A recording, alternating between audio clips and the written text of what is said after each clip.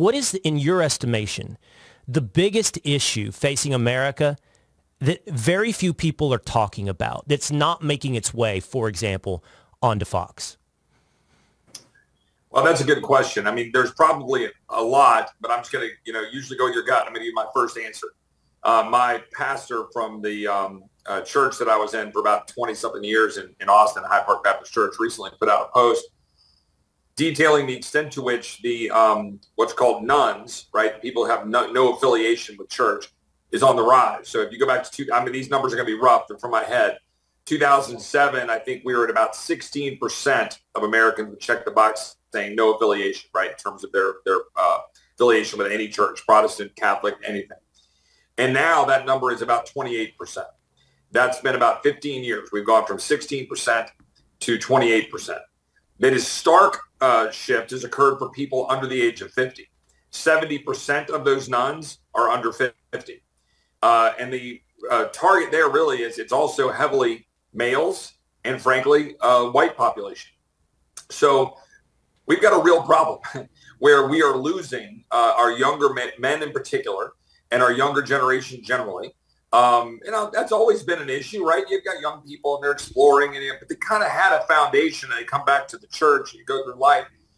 We got a real problem now. So if you ask me if there's something that's a cultural issue, right? And we start losing our soul as a nation in terms of what our founding principles were built upon, when we move away from those principles of Western civilization. It goes to the heart of the fight in Israel right now. It goes to the heart of the fight right now about our border. It goes to the heart of the fight right now in terms of our woke policies and, that a man can have a baby and all that kind of stuff. It's all being turned on its head. So if that answers your question, I'd say that's concerning to me. Well, here's what I appreciate what you had to say. Anybody that believes in freedom and the concept of limited government also has to acknowledge that society and culture has to rest upon something else that guides morality. Yeah. If you don't turn to the government to define, hey, what's the way to live a good life, you have to have some guiding light, some principle. And it's just a matter of historical fact that in America, that was a Christian-based value system that guided people. And if you are cast adrift and you don't have some affiliation, you're going to seek something. You're going to seek some moral guidance. You're going to seek some purpose. And I do think, to your point, what we're seeing so much with young men, I actually think that, the proliferation of school shootings, I think that the rising rates of mental health issues all can come back to this foundational erosion of, hey, what is it that gives you meaning? No, I agree. Well, you stated it very well. I mean, I would say, what was it that brought Americans from all walks of life in 1944 to sit in the foxholes in Bastogne together? Whether you grew up in Brooklyn or whether you grew up in West Texas or you grew up in Iowa or you grew up in, San Francisco, you came together and we had largely a fabric, thread that held us all together.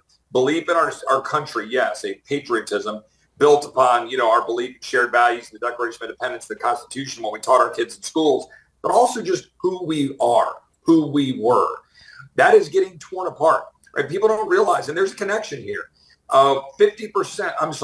50 million people, that is about 16% of Americans, are foreign born. Now, that's higher than any level, even going back to the 19th century. But it's concerning now in particular because of what I just said, right? We're breaking away from our foundational principles. We're breaking away from having people churched. And we're not teaching our kids in schools that America is great, that Western civilization is strong, that the Constitution is good, that God exists. We're not teaching any of that stuff. We're teaching the opposite. America is evil. Don't believe in the Constitution. Tear down statues of Thomas Jefferson. You can't talk about God. Men can have babies, right? We are breaking down everything that bound us together. So how on earth can you then unite, right? That's I think, the foundational question for us heading into, the future of our country going forward. So then that brings me to this. I want to ask you about your colleague, Congresswoman Ilhan Omar.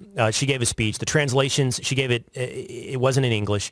The translations of which suggest she said something like her interests are Somalia first, and that her role as she sees it inside of Congress is to guide the American government toward the interests of Somalia. She also talked about her appreciation for whatever it is, the king or president of Somalia.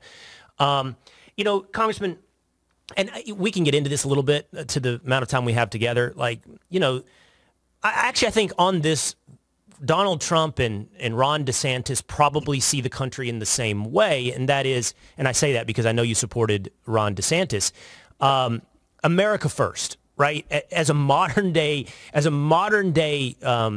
not necessarily with all its historical ties is what I'm suggesting, but as a modern day iteration is about like, hey, should we be electing people?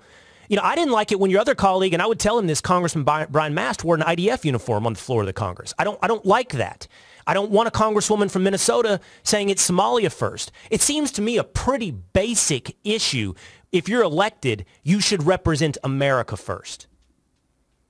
Yeah, well, first of all, and thank you for bringing that up. And I know we're not here to litigate the presidential deal, but I agree with you, actually. I mean, the President Trump, when he came into office in 2016, and then in his 4 years in office, espousing America first was absolutely the right thing to do. And frankly, it put us in a better footing around the world. He was heading us in the right direction with respect to the border. There are a whole lot of positive things to say there, right? I just had my views about someone who could serve for 8 years and other things.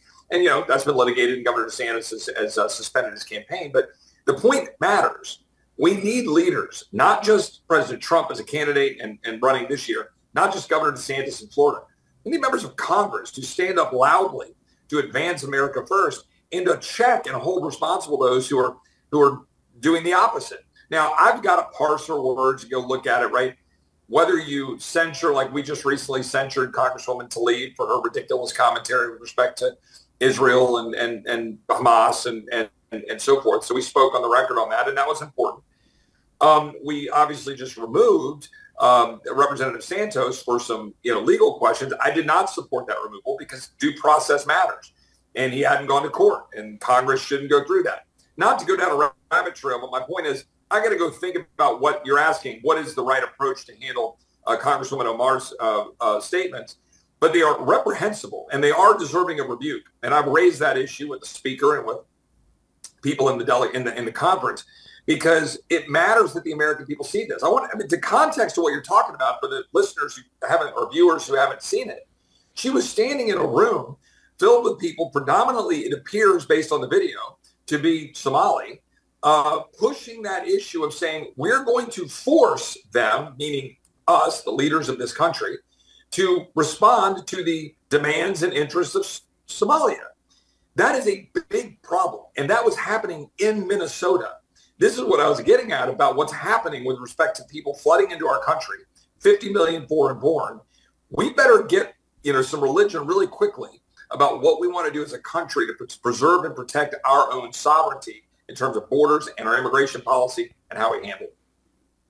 Well, so I heard you kind of almost workshopping, and I appreciate you said, I got to think about what the right approach may be, but I could also hear you kind of workshopping and drawing parallels with Santos and Tlaib in terms of censure and kicking out. And while we're talking about DeSantis, I believe DeSantis, I can't remember specifically what he's called for when it comes to Omar, but what did he say?